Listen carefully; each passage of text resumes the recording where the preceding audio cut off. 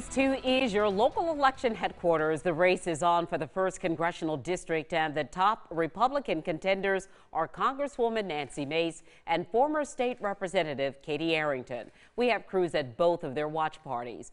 We begin with News 2's Riley Benson, who's live in Mount Pleasant. And Riley, this race has heated up leading up to today. Carol, the race is certainly on, and there are a lot of eyes on the Republican seat in the 1st congressional district. Now, so far, we're still waiting for Congresswoman Mace and her supporters to arrive at her watch party here at Patriots Point in Mount Pleasant. What we do know is that Representative Mace has spent a majority of the day on the road working to earn last-minute votes across the Lowcountry. Let's get into some of those implications in this race.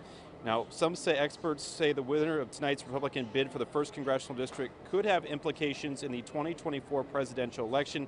The race is getting attention across the country. Mace and her opponent spent much of the last 24 hours working to court undecided voters. Congresswoman Mace says her record and work in D.C. should speak for itself. She said a win tonight would send a strong message.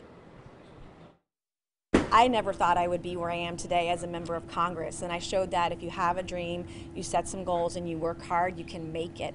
And it's really about that dream, that American dream for every single hardworking American in this country. And the message will be tonight that you can be honest, you can be truthful, you can work very hard, stay true to your principles, and you can win. And that's what we're going to do tonight.